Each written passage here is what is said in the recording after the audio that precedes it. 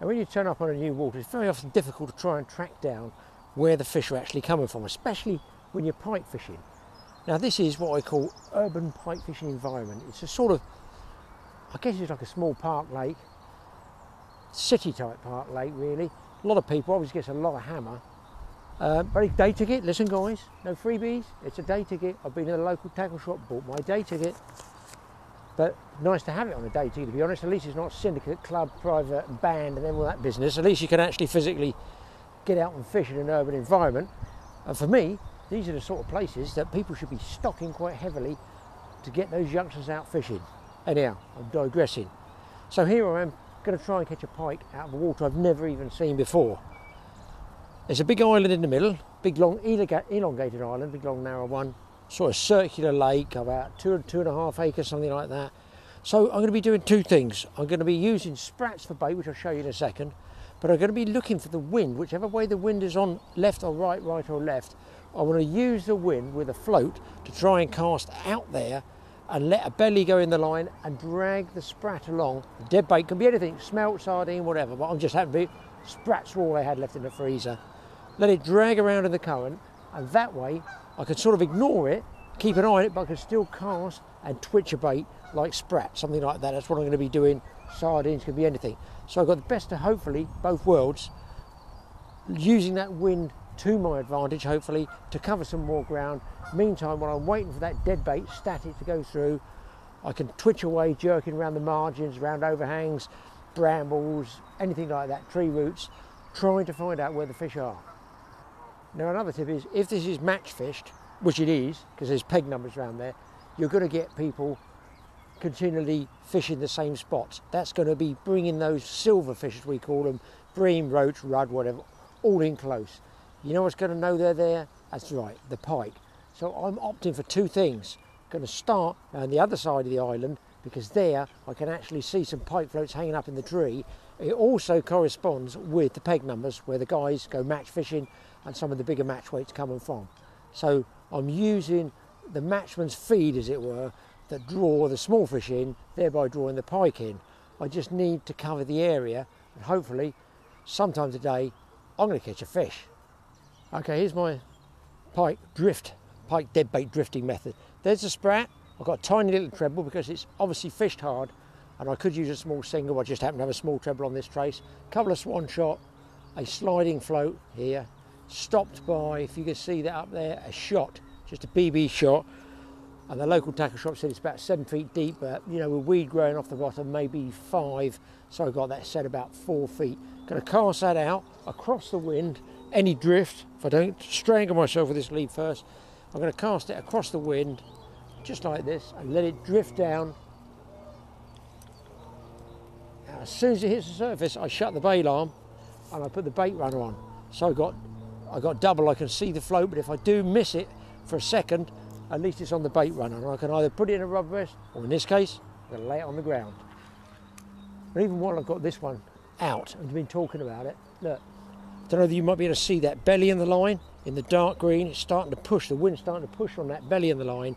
That's going to drag that float round to the right, which enables me to use my trusty twitch sprat here, a swan shot, a VB hook, and a sprat, not very big sprats unfortunately, to twitch on the upwind side. I don't want to cast downstream, I nearly called it, downwind there, because I'm going to be casting into my own belly of line.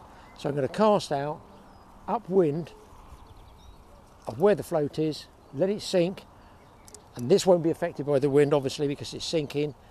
Give it 4 or 5 seconds and just twitch away like this slowly. So I've got the best of both worlds. Do watch out when you've got, say, brambles or overhanging trees. Keep an eye on that belly in the line. I just drop this on bait runner. I pick up the other rod, just lift that belly of line, just what we call shorten it up, put the bait runner in again, and then the belly of line won't get caught up down there in the brambles. It's just a way of covering both opportunities of drifting static dead baits through the water and twitching and tweaking.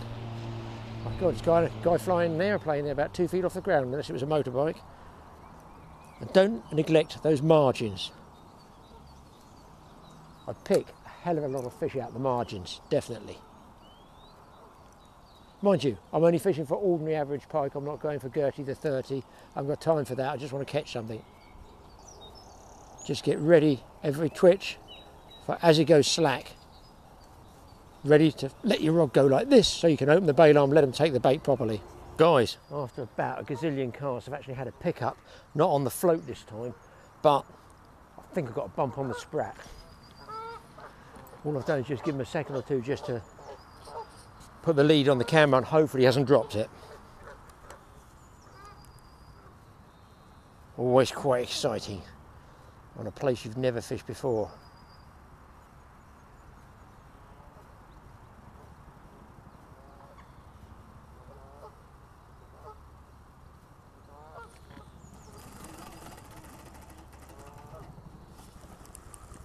I think I lost him, have I? Oh, he's took me in a snag. Sweet, really sweet. I love it.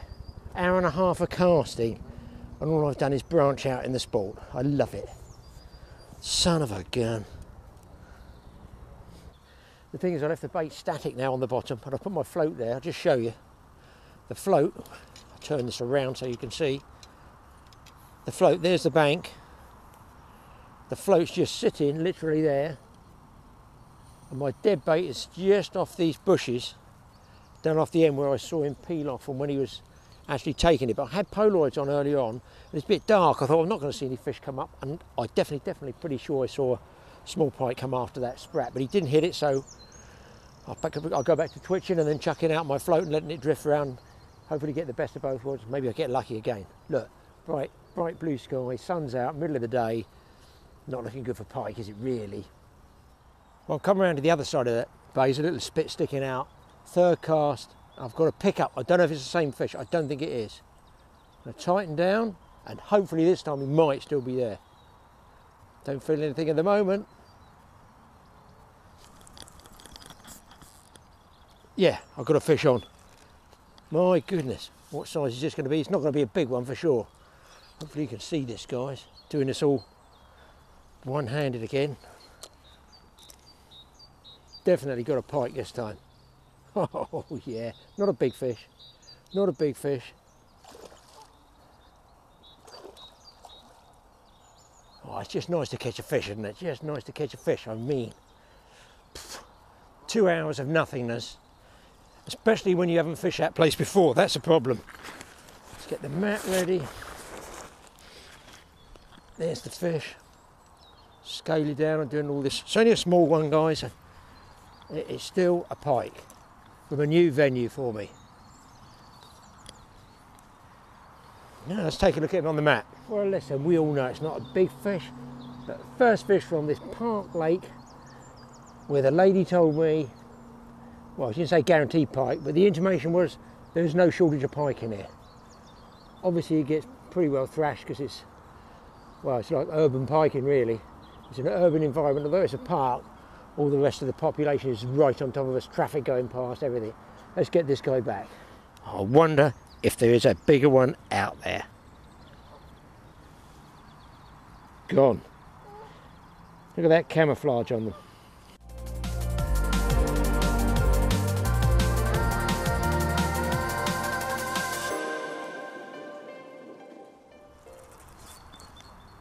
Fish on, guys, fish on again. Oh, a bit bigger, a little bit bigger. Oh yeah, nice fish this time. Oh my God, it's all coming good. Oh, he's come off, How sweet, a branch, and now I've lost the fish as well. And that was a good pike too, look, about 6-7 pounds.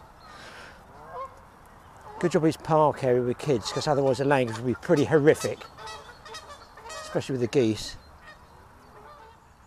I've just been running the float round on that little bit of ripple out there, just enough to move the float, and I was twitching over the side of this weed, and I think I got a pickup. It's ever such a faint bump. Probably a small fish. I don't know if he's still there. Now I think he's dropped it. And that's what you get on hard fish waters a lot. You've just got to give him no resistance whatsoever.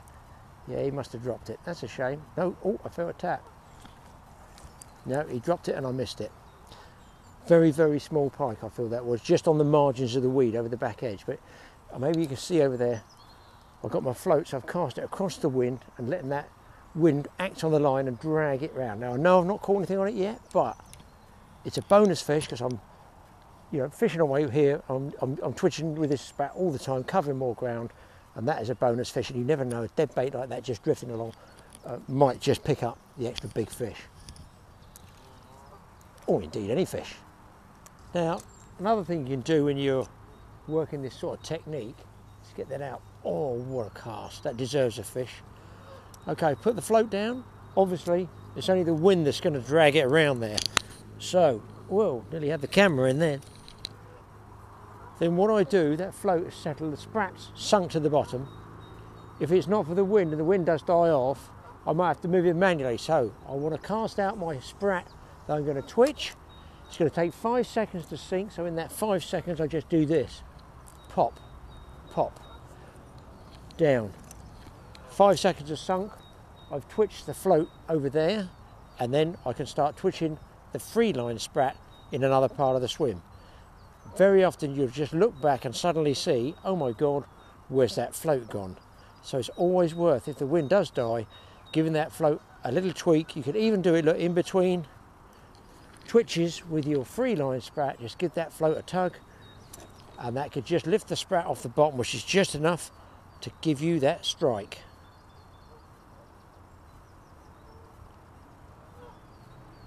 Another little tip, guys, is when I buy a load of sprats, I tend to split them between very large ones and pack them myself. So I pick the large ones out and I use the smaller ones for maybe sea fishing or somewhere there's little tiny jack pike to amuse myself, say on a drop shot rod. And then I keep the big ones, which are slightly heavier, for twitching. So when I do go in the supermarket and buy a load of sprats, I do break them down and switch them about, grade them and put the bigger ones in for casting. Give me a slightly bigger casting weight. When you do cast them, you want to toss them in the air rather than swish them like this hard. Don't swish them hard, they fly off. You want to go right through the skull. We've done it on other ones, showing you how to hook them. I'll just crank this one in. So there we are, there's the sprat, the VB hooked through the nose. Quite a long drop, and then I just toss it high in the air and use the wind as well to get it out there. 5 seconds to sink gives me 5 seconds to jiggle that float, and nearly drop the camera in the water. Hey ho, nothing new there. Right, fish on, guys. Small one. Oh, it's a bit better. This is a bit better. I'm going to come under my other rod in a minute. There he is, guys. A little bit of back winding going on there. Do you like my rod rest here? Look, I just stuck it in scaffold pole. That's my float rod, which is down there. Really like to get this fish though. Just turn that round there for you. Fingers crossed he doesn't fall off.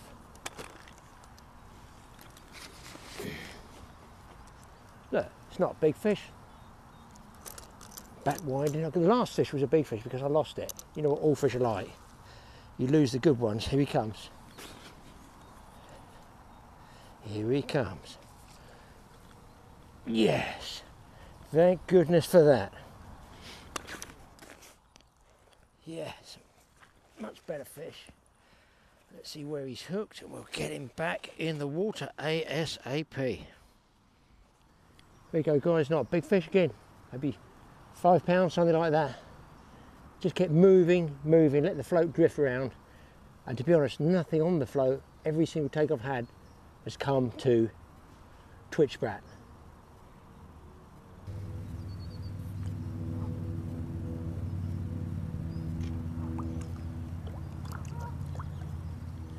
Well, guys, just going home.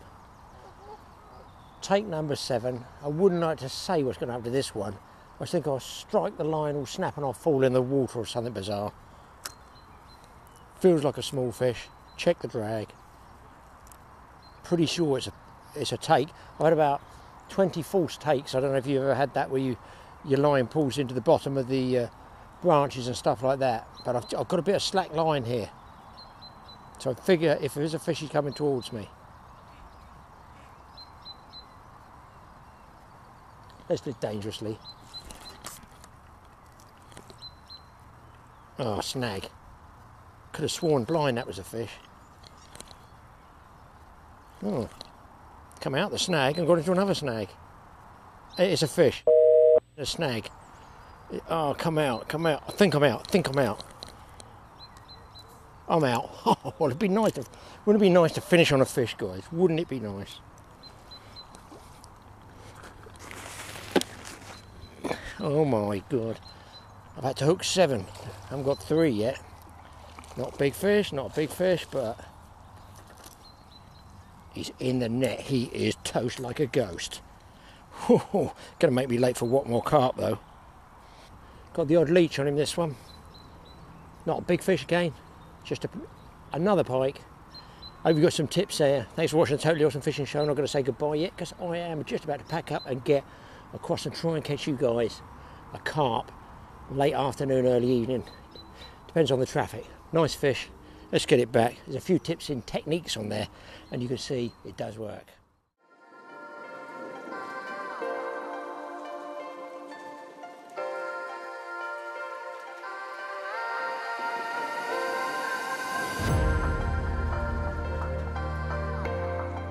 Guys, it's 3 o'clock.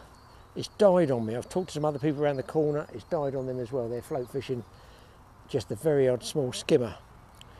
If you fancy coming with me, if you would like to join me, maybe 3 o'clock, 4 o'clock. I could probably get to somewhere like Watmore, which is closer to where I live, a shorter drive, and I've got some ground bait in the car. That's all I've got, with some ground bait paste. If I make some paste up, soak it for when I leave here, then maybe we might be able to finish off even with a carp, make a day of it. And that's the beauty of being an all-round fisherman, is you just change and change and change, even down to changing venues. Carp and pike in one day, that'd be pretty cool, wouldn't it?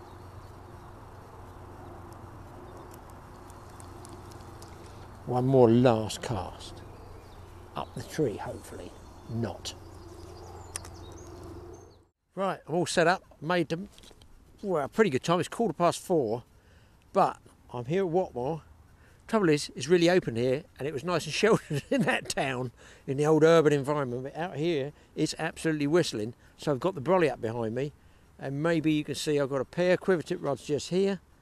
I've got on those a ground bait paste, a single BB, but I've had to come up the, well, I call it the lee side. I want to be out the wind if I can. It's blowing off my back and I'm just casting out down there, not too far, just an underhand swing, maybe 2 rod lengths, 3 rod lengths out. And this is what I'm using. Look, I've got some ground bait paste made from pellets and all mushed up, and I've soaked it when I left, so it's been in the car for like, I don't know, about 45-minute journey back I had, and I'm making up these pellets about this size. So I've got my ground bait set out there, and that's what I'm using on the hook, just that and a single BB. That's all I'm using.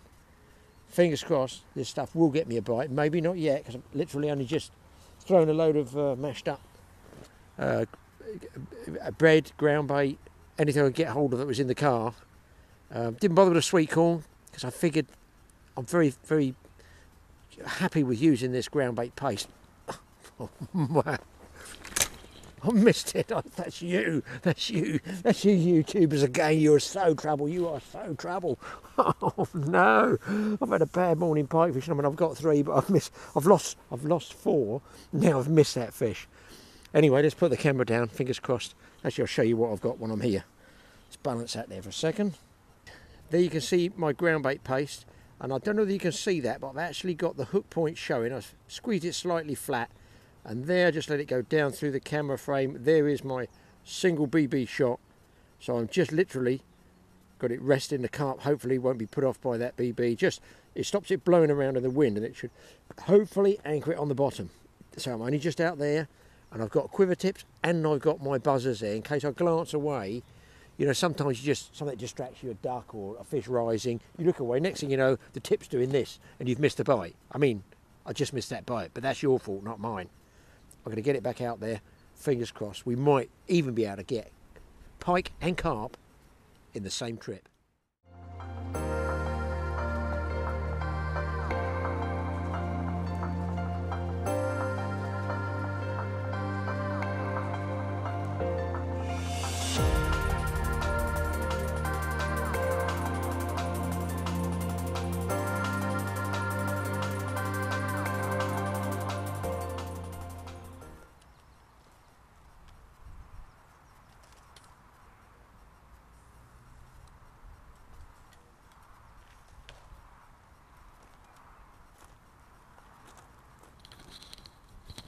Let's get this on, guys.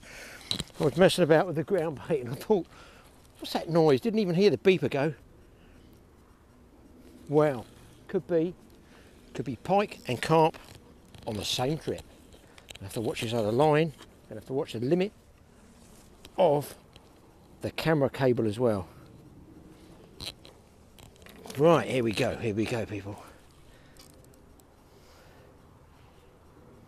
Feels like something like a sort of 3 or 4 pounder.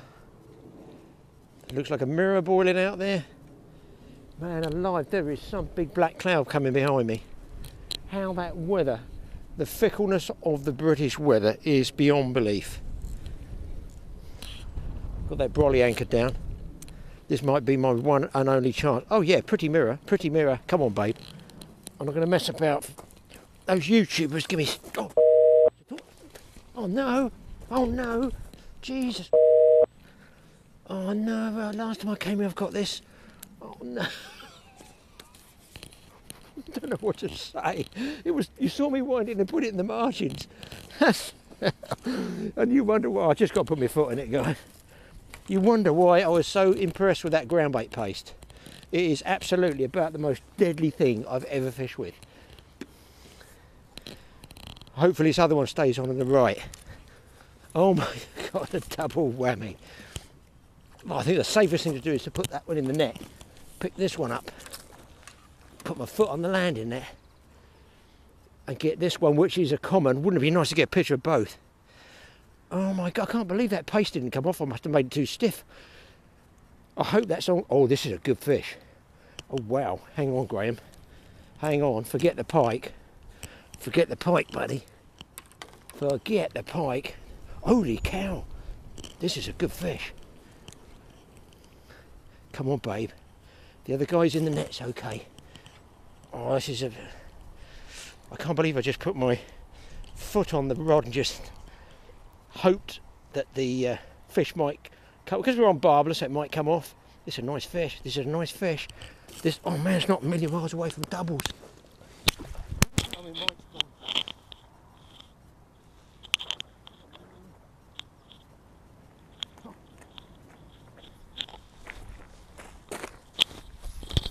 testing, anybody in there? Testing. I've got to clip this on. I've got 2 fish.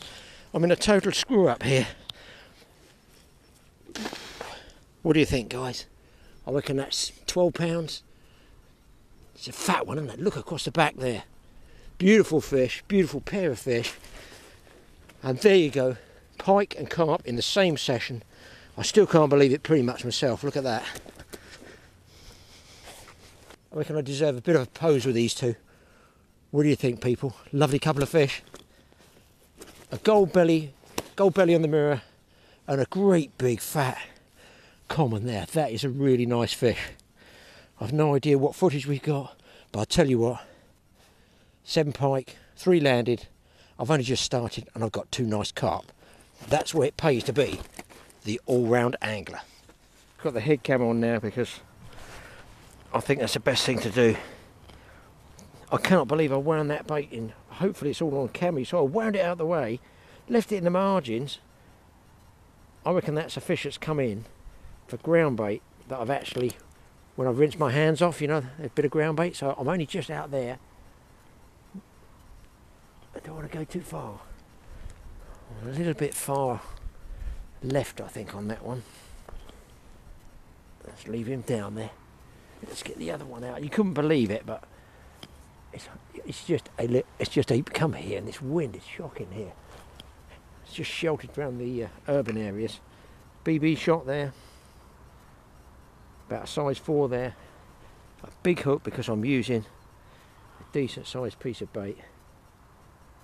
And I put it on like this. I'll just try and leave that. You can see this, I'm hoping you're seeing it. Just trying to leave that flat. Don't even know what that pink bit is. Might be an old maggot or something left in the rubbish I had in the back of the car. Just lob it out there. That's a little bit too far left. I'll move this one to the right. Two at once, eh? My God. What an angler. What a dangler. That's the saying. There's anglers and there's danglers. I'll tell you what, I won't be looking away here too much because I feel a rod might be going in. How much ground bait have I got? Quite a bit there. And there you go, guys. I do not speak with forked tongue. 4:15, let's say the bait's been 4:20, 5, 10, 15, about 18 minutes. A double hook up. Jesus, that rod went then. A double hook up, one of which was definitely, looked a big fat 12-pounder to me. I'll tell you what, I haven't got long. I'm going to chuck more of this sloppy stuff in. You never know.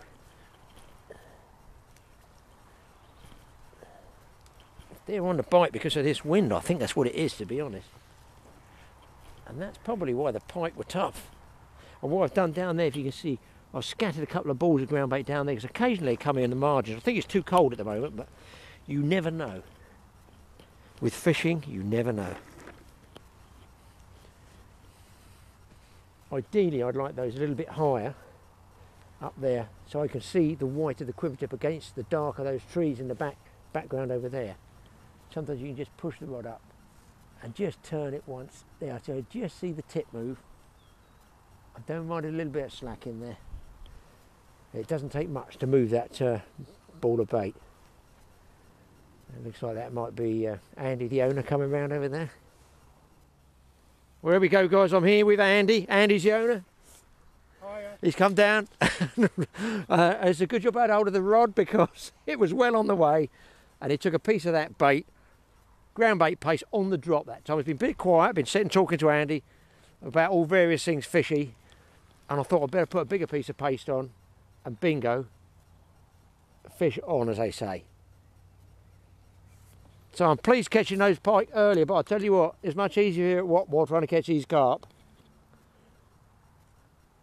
If we get it in, it's not a bad fish, this one, you know. He's going to get right in those rushes if we aren't careful. No, he's come out. I'll say it's not a bad fish.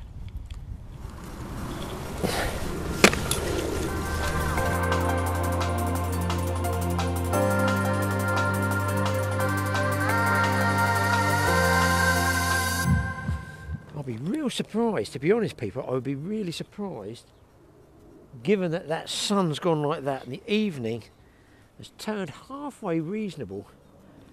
It's stilled off out front of me here.